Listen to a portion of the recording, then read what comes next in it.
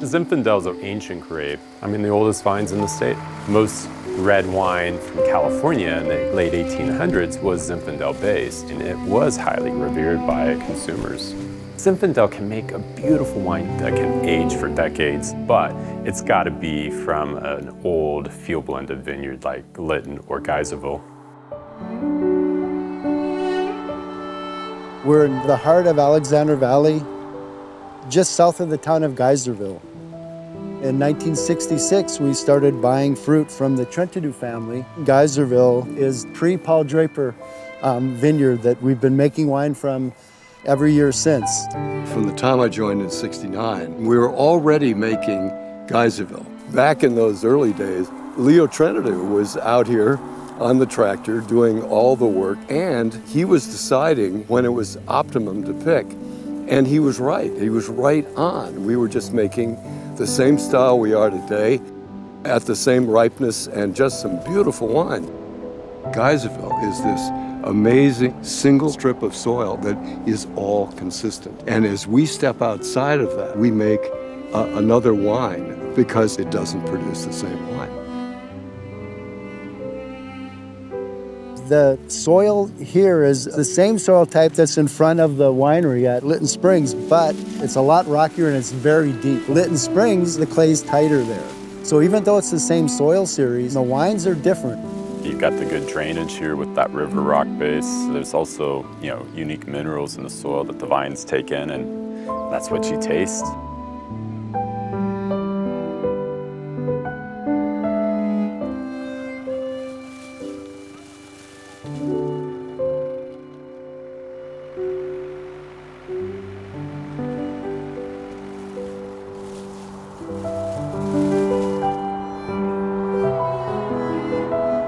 This is the old patch, planted in the late 1880s. We have a mix of varieties here. There are 22 or 23 different varieties. The majority are Carignan and Zinfandel. This block is like 90, almost 90% Carignan, and it can be a problem child, but the wine coming from this is just unbelievable. It makes the Geyserville. It's like the soul of the Geyserville. This is where the assemblage begins, with this old patch block. There's a synergy of having a mixed vineyard planted like that, the co-fermentations, it makes a huge difference. And that is the craziest thing. There's like no science to even begin to figure out what's going on when you have all these varieties in the same tank. So you got all this fusion going on between color molecules, flavor, tannin. Basically, it's like alchemy. You build something bigger than what you can achieve if you fermented the varieties apart and blended the wine later. That wine then has the adequate structure for aging. If you take two really old bottles of Montebello and a Geyserville, I mean, they're both gonna be fantastic wines. Still on the nose. Yeah, really powerful. I mean, that's amazing. I mean, you can get this kind of power in aroma and texture, even at 14.3 with these old vines. I mean, really good concentration. Yeah, I mean, it's just a really rich Zinfandel.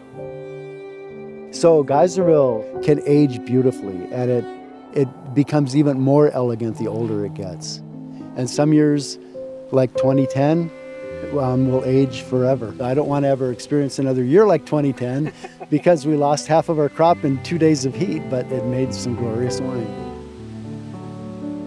It's pretty special to have been working with those same vines for all these years. Vines planted in 1882 that survived Prohibition. There were so many moments when the vineyard could have been abandoned and ripped out, but it's been saved, it's been kept, it's now preserved, we own it, and that wine will always be made.